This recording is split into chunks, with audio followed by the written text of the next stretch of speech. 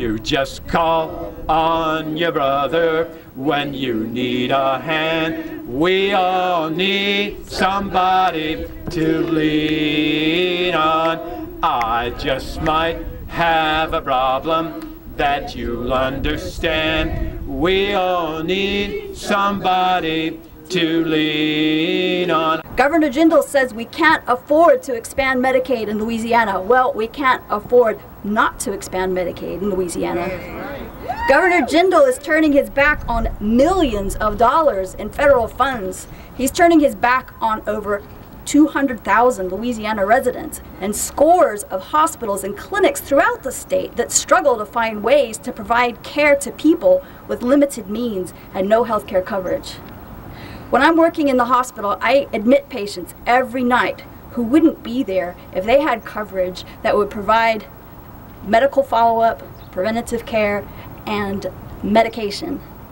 When I'm working in the schools, I meet parents every day with serious medical needs, or grandparents that are going unmet. Their children have Medicaid and La CHIP, but most of the parents and grandparents and aunties that we work with don't. This program can help so many of our families.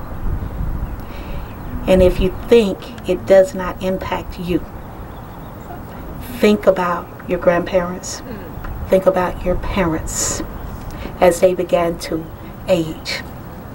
What will become of them?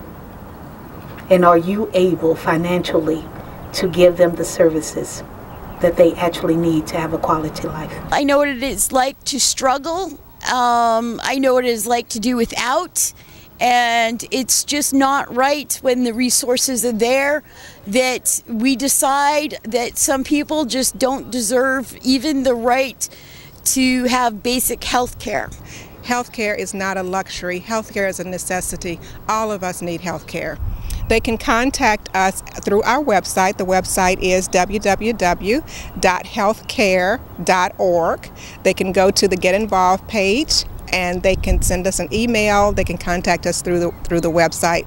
We want to hear from the public. We want to hear them tell us their stories. We need to hear more stories to put a face on this issue, to let our elected officials and the governor know how this policy decision is affecting people all across the state of Louisiana who currently are having difficulty getting health care coverage.